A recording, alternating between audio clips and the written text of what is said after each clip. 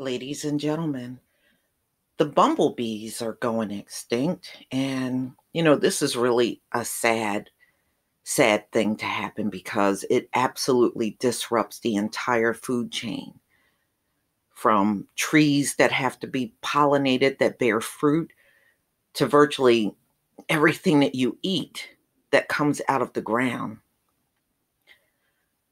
These bees are not only great at pollinating, they are great engineers altogether. I would watch them build their nest and their hives and everything. They perfectly engineer everything. You know, to see this disrupted, this is a dangerous thing because if you lose your pollinating bugs out here, you are going to be in a lot of trouble. And the root to a lot of these problems are the GMO fields. They will attempt to pollinate and they die. And that's the same thing that's happening to many of these flocks of birds that fall out of the sky. They go into those GMO fields to feed and they die. So, ladies and gentlemen, this is a story that came out in National Geographic. Bumblebees are going extinct in a time of climate chaos. So, bumblebees are among the most important pollinators, are in trouble. Fuzzy, buzzy, they excel at spreading pollen and fertilizing many types of wild florals, as well as agricultural crops, tomatoes, blueberries, and squash. And that is so true. That is so true. And I know what they're saying, y'all, is correct because when I was growing up, I used to see a lot of bumblebees. And many of them would be around the house where I live because my dad had a garden and they would always be back there in the garden. And we had fruit trees and they would always be all up in the fruit trees pollinating. And when you go out now,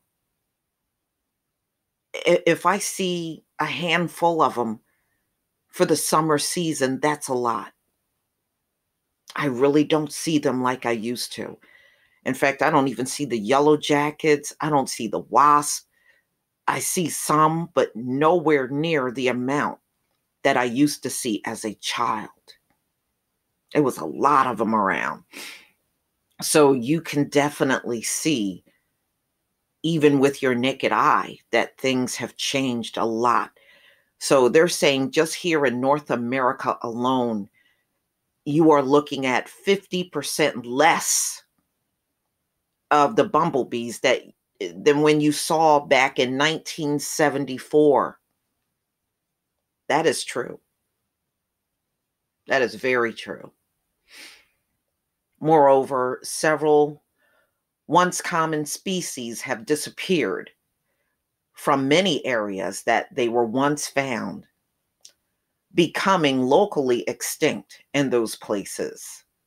For example, the rusty patch bumblebee, which used to flourish in Ontario, is no longer found in all of Canada. Wow. In the US, it's endangered.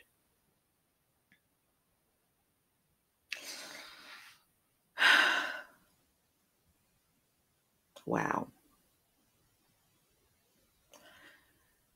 They're going back to climate change. But to be perfectly honest with you, I saw less bees before all of this climate change talk. I mean, because this conversation about climate change is pretty recent. Even 10 years ago, I was noticing a lot less bees out here. And a lot of people were not talking about climate change 10 years ago, 15 years ago. You weren't. You hear a lot about it now over the recent years, but I didn't hear a lot of people talking about climate change back then. Specifically, scientists found that in areas that have become hotter in the last generation or have experienced more extreme temperature swings, bumblebees are less abundant. In Europe, they are 17% less plentiful than they were in the early 20th century. The scientists examined the abundance of 66 species across the two continents. And you know what? That might actually be true, because look at the temperatures that Europe is reaching every year. They're getting temperatures that Saudi Arabia gets in the summer in Europe. And it was not like that. Even back in the 80s, I was in Europe in the 80s. And it was nothing like that. We didn't get temperatures at 121 degrees, 114 degrees. I never saw temperatures even reach nowhere near that. So, you know, I can see that as being true, because even where I am, the Northeast has actually got hotter, a lot hotter than it was years ago. It has long been known that bumblebees are more suited to cold weather, with their fuzzy bodies and the ability to generate heat while flying, which often allows them to be the first bees out in the spring. Exactly how vulnerable they are to heat waves and weather fluctuations still isn't clear for most species, though the study suggests there's a limit to their adaptability. And I agree with that. And it is indeed warming up. The last 5 years were the hottest ever recorded in the 139 years that the U.S. National Oceanic and Atmospheric Administration has tracked global heat. Very true. I was out yesterday and I noticed even some of the hedges have little bulbs on them. So you can tell we are getting closer and closer to spring. And the days are getting longer. A lot of people are noticing that. And, they already said this year we're going to have an early spring. And I believe it.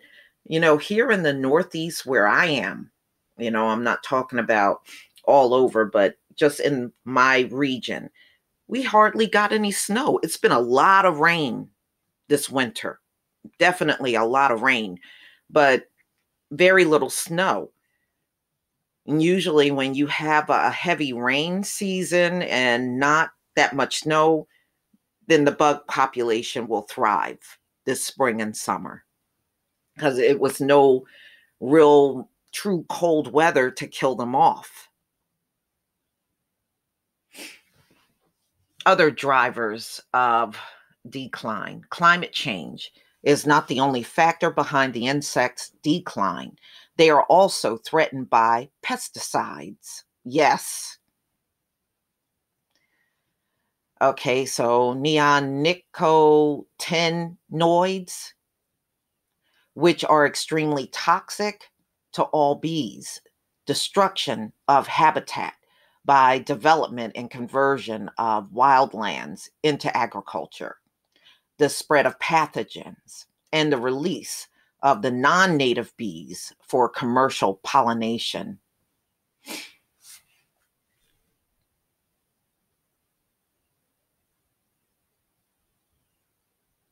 Wow.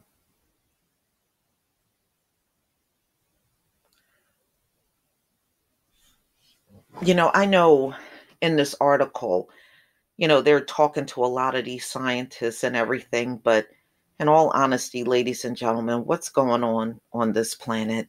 These folks can't stop this from happening. They can't. They can't. And they're not going to admit their limitations. They want you to believe, oh, yeah, we can do something about climate change. We can do something about global warming. Well, how come you're still babbling about it and nobody's done anything? You know why? Because this is beyond their control, y'all. we have seen so many extinction articles now from the birds. I've done the ones on the birds and other insects and animals, and there's no stopping this thing. And we saw the die off from the red algae, from the, ocean life just dying off by the millions down there in Florida.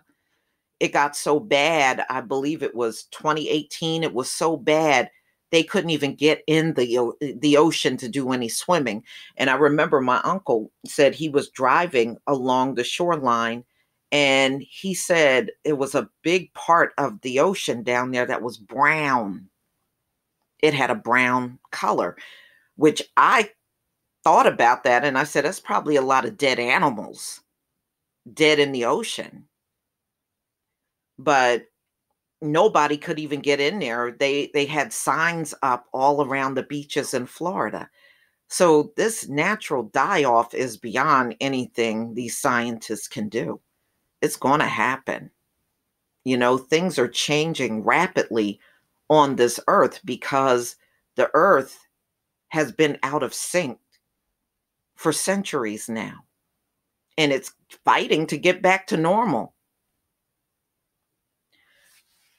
And these things have to occur. It's sad. I hate seeing the pollinating insects go, because I know how important they are, to the food chain out here. Without them, you're going to have major problems feeding the entire planet.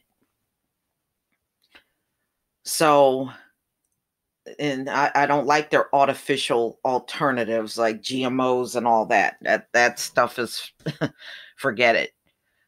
But, this is why it's important that you try to grow something on your own, even if it's just tomatoes or just lettuce. Those things are really easy to grow, and you don't need a lot of room to grow those kind of plants. And try to lean on these markets less and less. If you don't have that, then try the farmer's market in your area.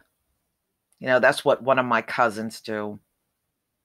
He told me he just bulks up on all types of fruits and vegetables from the farmer's market, and then they just cut everything up and put it in the freezer until they're ready to use the food.